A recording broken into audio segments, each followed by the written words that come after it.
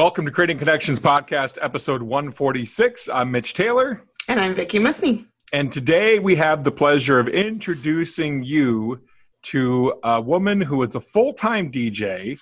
She's a social media strategist, and she helps companies, wedding and event companies, grow their business through social media. She's appeared at Wedding MBA, upcoming at Mobile Beat Las Vegas 22, and she has an amazing social media strategy workshop that you can take and be a part of at Mobile Beat Las Vegas 22. And while all those things are really important, she is our friend. Yes. I first met this person the second time I spoke at Mobile Beat, so probably 4 years ago now. And she just came up to me after my workshop and was talking about personalities. And I didn't, she was just one of many people that I met in the post-seminar hoopla. And then a year later, we ended up in a workshop together, a Master of Ceremonies training that Mitch was also in with one of his staff. And she and I were roommates for that workshop. We've roomed together at several other conferences, and I'm just super excited to have her on the show today. So please welcome our friend and full-time mobile DJ, social media strategist, here to help you with your marketing campaigns on social media, Staci Nichols. That was nice and easy. What are you talking about? This also speaks to a much bigger issue. Providing personal solutions through understanding people. This is the Creating Connections podcast with Gitomer Certified Advisor Mitch Taylor and Certified Personality Trainer Vickie Musni. Welcome to Creating Connections podcast, episode 146. I am Mitch Taylor. I'm Vickie Musni, and this is our friend Staci. Hey Staci. Hi. How you doing? I'm great. Enjoying the hot winter weather in San Diego. Must be nice. It was so yes. cool. Yeah, Yes. no, it is probably not as cold as it is in Michigan, but Reno's definitely colder than San Diego for sure. So Yeah, Definitely. it's in the upper 70s right now. well, we're excited that you would take some time out of all of that torturous, enjoying the Beach heat weather. of a warm January day at the beach to come and join us for a while to talk about social media connections for event pros. Yeah, well, thank you for having me. Yeah. Could you start, because I know Mitch and I have known you for a while. We've done workshops and stuff together, but could you just share with all of our listeners just a brief version of your story? How did you get into events? What kind of events do you do? What's your business like? Sure. Well, I originally started DJing with a friend of mine that really only did Spanish music and had pretty much all Mexican clients. So about the first year and a half, we just did bilingual events. So he would play the Spanish music, and then literally we would switch seats, and I would sit down and I would drive, and then we would pass the microphone back and forth between, he would say something in Spanish and I would say in English. So right after that, I moved to Puerto Vallarta in Mexico, and I did destination weddings and went on by myself. So I had the Spanish music down pretty well by then. And then about 2 or 3 years ago, I moved back up to the San Diego area and kept doing my thing.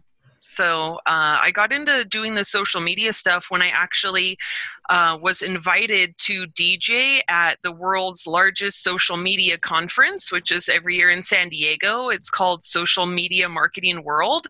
And in exchange for DJing there, I got a free ticket to the conference. So That's awesome. That piece of that story, Mitch, I think is everything that we love about creating connections, isn't it? It's like, it's ongoing education. It's being in the right place at the right time. Not just creating connections, but leveraging connections. Which Exactly. kudos to you. Outstanding. Yeah. Well done. Thank you. And then you've made quite a name for yourself in sharing what you have learned about your DJ and event business with lots of other event pros. So we are really excited to have you sharing with us today. So Yeah. Thank you. Awesome. Yeah, I just finished speaking at the Wedding MBA, so that was a pretty great experience. We had standing room only in there, so Nice. Awesome. yeah, it was pretty exciting. Wedding MBA is a great show for those that want to go and network and learn with some of the best planners and entertainers and photographers and florists, and anyone who's related to the wedding and event business should definitely try out Wedding MBA at some point and return as well, because connections can just come from there. Yeah. Yeah, there's a lot of value there. And we'll talk a little bit more about Mobile Beat, but because that's coming up in just under 2 months, so I can't wait to see you and hear your workshop. But let's talk about some specifics first. So, Staci, I'm curious, you being the social media guru that you are, what are the top 3 platforms that you would say a wedding or event business should focus on? Yeah, I think right now where you're going to see the biggest impact is going to be on Pinterest, Instagram, and then I would suggest, this may not be like directly answering, but I would say Facebook Live. Not that that's a separate thing from Facebook, but that we should really be putting a lot of attention on going live on Facebook. Yeah, you can go live on Twitter and other platforms, but I still think Facebook is really the place that we need to be going live for behind the scenes stuff or when we're actually at an event. So absolutely. That's interesting that you mentioned that, and you're like, you kind of put that caveat. It's on a separate platform, and honestly though, I feel like it kind of is, because I live on Facebook. That's been my home, my playground for the last 10 years. That is where I connect. I mean, I literally have said to people, I don't know how to be friends with you if you're not on Facebook. Like, I can't invite you to things. It's where I live. But I will confess. Like, don't email me, just Facebook me. I'm like, okay. But I will confess, I have never done a Facebook Live video. Ever. Okay. So yeah, I've never done that. Mitch totally has that down. He's like so into that, but it's scary. So it is kind of a separate entity. It really is. I'm glad you brought that up. Yeah. Well, one of the things that helped me a lot, because I really was very nervous about it myself. The last Social Media Marketing World Conference, I went to a Twitter seminar, and they actually made us take out our phones and go live on Twitter in the workshop. Nice. So we're going to be doing the same thing at my workshop, because I know there's a lot of people that they've never done their first post here or gone live there. And so we're going to actually get out our phones and do that stuff. So be very hands-on. Wait, so Vickie, you have a ticket to her workshop, don't you? I do. This is a total, facing my fears, personal growth. Yes, I am going to Staci's workshop. I have signed up. I am registered and paid. I will see you in less than 2 months in Las Vegas. Nice. And have 4 hours of you telling me all of the things that I should be doing on social media besides hanging out in my one little comfort zone on my non-video live part of Facebook. Well, the good thing is you have that yellow personality, so it won't be that difficult for you. Just there you go. Need a little push towards getting that first, foot in the water or whatever, and I know you will do fabulously. So, question, we talked about the top 3 platforms people should be focusing on as Pinterest, Instagram, and Facebook Live. Let's say I'm an event planner. What specifically for a strategy should I be implementing into my Pinterest and or my Instagram? Sure. I think it wouldn't be that different from really what almost any wedding professional should be doing. I think for Instagram, we're seeing a little bit too heavy of people just doing like a gig log. Okay, here's my flowers at this event. Okay, here's my flowers at that event. Okay, here's my flowers at the next event, which we do, you should be showing off your work. You definitely should be doing that. But let's also see behind the scenes and your personal life. I really feel like Instagram has sort of become the new about page. Instead of reading the about page on your website, people are clicking on your Instagram and they're seeing who you are. And I think it feels more real to see who you are on your Instagram page, because people post what they ate. They post what they're doing with their kids. They post their pets. And that is a really great way to get to know whether you feel like you're going to click with a wedding person or not. Do I like this person? I want them at my big day. I love that. As far as what you should be doing on Facebook Live, it's kind of also, what I was discussing, that really the same thing. You want to show off what you're doing at events, maybe putting together an outline with a client where you're at you're at a Starbucks together, and you can kind of show like, hey, we just got this outline done, and hold up the outline and that kind of thing.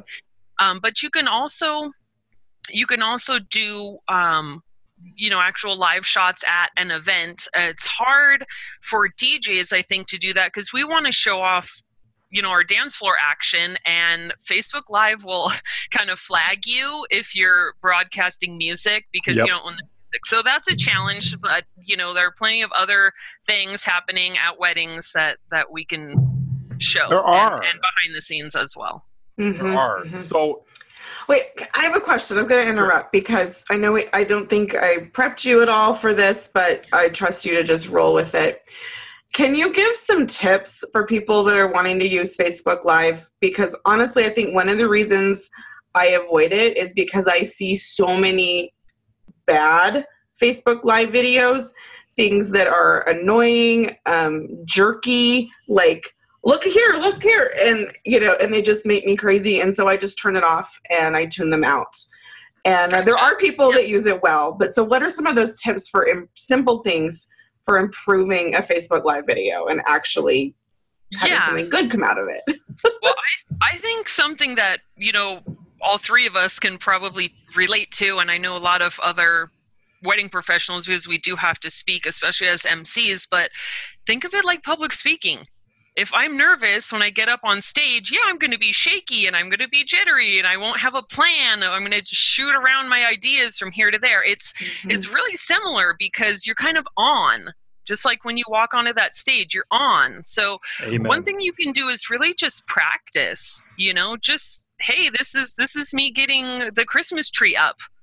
And just don't make it something that's professional right away, because that might seem a little too scary. Start with something that's just personal with family and friends. And then once you feel like you understand, how the buttons work and that there's a delay and some of the other things that can be a little frustrating, once you have that sort of more comfortable, then you can think about doing some actual professional type things that are going to be work related.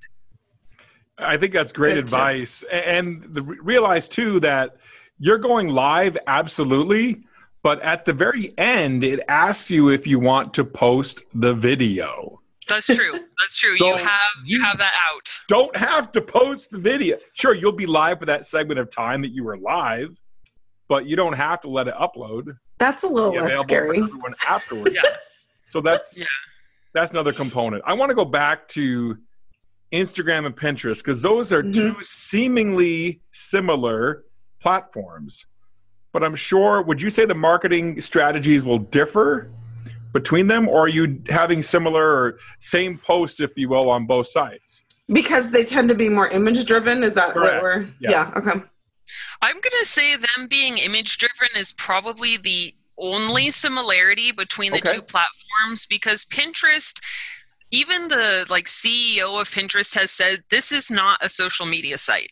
It's not for people to be liking and really interacting and engaging like the way that the other sites do. Really what Pinterest is a search engine for images, which is why it's so conducive to making the wedding planning boards and scoping out stuff you're going to be using visually, most likely, for your wedding. So what works on Pinterest is actually posting your own content, your blog posts, because if people can see, these are what your flowers look like, or these are what your photos look like, or these are a really awesome playlist from a DJ that's right here in my area, that's what's going to sell on Pinterest. That's what's actually going to get you click-throughs, and click-throughs lead to leads and bookings, and that's what we want. Whereas with Instagram, it's a lot more about, like I said, like an about page. People cannot click through on the images. If they want to visit your website, they have to make sort of a concerted effort to go up to your profile and click on this one tiny button, whereas everything on Pinterest is clickable. So yeah, the images is probably really the main similarity. I think obviously the audience is fairly similar as far as it's a little bit more female on Instagram, but much more female on Pinterest, and mostly people in our age range of brides that we're looking to book, so 20s and 30s, and tends to be people a little bit above average income and average education. So that would be a great title, is So You Think You Know Pinterest? Because obviously I didn't know Pinterest. Pinterest has evolved more than my initial understanding of it. So that's awesome and great. Thank you. I think that's one of the biggest barriers with Pinterest is people really don't get it. They don't understand that, like, if you can see the value in blogging, because that's going to help get you, SEO, then you should be able to understand the value in Pinterest. Pinning and blogging are like the same philosophy. It's really the same thing. Cool. Yeah, I think that's why I'm looking forward to the workshop and really diving in and learning more, because in my head, I think when I first heard about Pinterest, it was like, okay, well, I don't have pretty flowers to post. I don't sell dresses or like those, really visual things. Cakes. I've owned a video company. Yeah, cakes. I could see that being huge on Pinterest, but I'm like, okay, I've owned a video company and I've done entertainment and DJing, and now I work primarily with bars and restaurants. So I'm kind of, I don't know if that's really for me, but I think you're going to show me there are ways that I can reach other people through that audience, and even possibly for my speaking and personalities stuff too. Yeah, well, for me, the most understanding popular, it more. Yeah, well, I agree. It is really challenging as a DJ or as a videographer where, the videographers can post videos, and I do have some kind of tricks there on how to make the pins just right. Because if you post a raw video, it's not really as strong as some other things we can do, but I will discuss all that. But what's working for me as a DJ on Pinterest is posting real weddings, because that's what they're doing on Pinterest. They are researching how to lay out their venue or which venue they want. So if when they're doing that, they get to know who I am. And then by the time X number of months later, they see me again on the Knot, they already know me and they already trust me. Oh, I remember she had this whole board of real San Diego weddings and all the posts were really well done and had great pictures. And you know what I mean? It was really something that stuck in their brain that they can remember me. Sure. The other thing that's working really well are playlists. And my single biggest pin right now that's getting me local engagement is just a blog post I did of wedding venues under $3,000. And when you go into Pinterest and you type San Diego wedding, my pin comes up front and center. It's like literally the first result.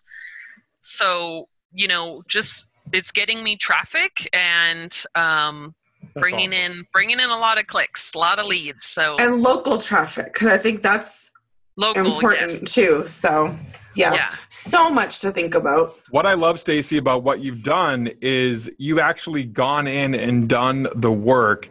At any conference we go to, sure, there's so many other distractions, especially in Vegas.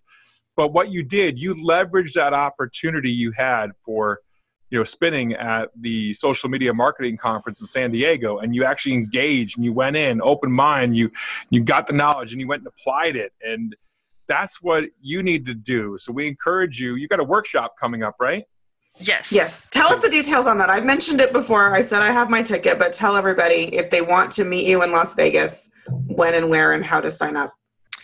Okay, so if you go on the Mobile Beat Las Vegas website, on the top, there's a tab that says Education Presentations. If you click on that and go all the way down to the bottom past the bios, that's where the extra workshops are, because this workshop is not actually going to be a part of your conference ticket. You have to pay a little extra for it.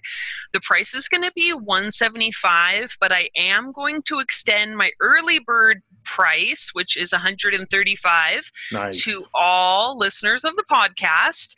Awesome. And should be, I'm sure that'll help get us some more people in the class. So it'll be March 12th from 8 a.m. to noon at the Tropicana Pavilion right before the conference starts. Sweet. Awesome. Thank you. That is so great to hear. Thank you so much for that, Staci. No, thank you guys. We want to encourage you to do what Staci did and actually put in the time, put in the effort, take her workshop, and actually leverage your time spent in Vegas to actually make you real money afterwards by using Staci's techniques in the workshop. And it sounds like if I haven't done it before then, I will be doing my first Facebook Live video on that date in March. I can't wait to see that. It's going to be fun. We'll be in a room full of other people equally as nervous, so... No, it's going to be great. And then if people want to know more about you and what you offer, I know you're a regular contributor to Book More Brides, but where else can people find you and the information that you have to share with Event Pros? Well, I do have a website where I do consulting, weddingbizconsultant.com, and there are also some ebooks available on there that talk about some of my branding strategies and pricing strategies and stuff like that. Cool.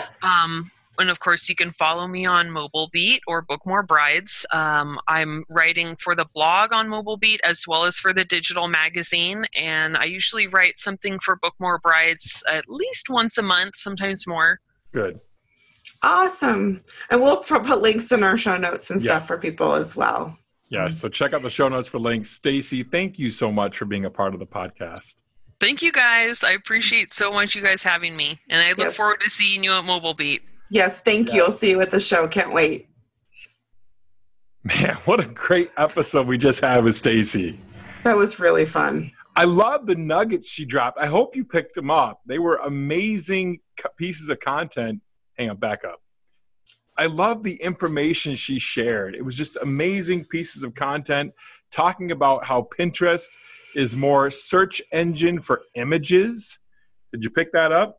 Also, how pinning and blogging are pretty much the same exact thing. So if you're doing one, you definitely should be doing the other. Yeah. And I loved her thought process on social media and explaining some of the nuances and the fact that Vickie is going to do her first Facebook Live. Yes, I'm on the hook for that. No, and again, we talk about continuing education and always learning and always growing, and it would be hypocritical of me if I just said, oh yeah, that's great for you guys, but I'm good. Because I know this is an area where I have my little comfort bubble, and I need people like Mitch and Staci to help me reach outside of what I'm comfortable and challenge me to expand my horizons and my comfort zone. So I'm looking forward to that workshop. And I know this format it's hard. I mean, we try to cram a lot into a short format podcast, but hopefully you all did get some of those little nuggets. And if you want more, you can either try to join Staci and me in Las Vegas, or contact her and reach out to her through her website and some of her other trainings and articles that she produces. And weddingbizconsultant.com. That's her website. So yeah. Thanks so much for watching the podcast today. We greatly appreciate it. This is Creating Connections for Event Pros podcast, providing personal solutions through understanding people better. See you next time.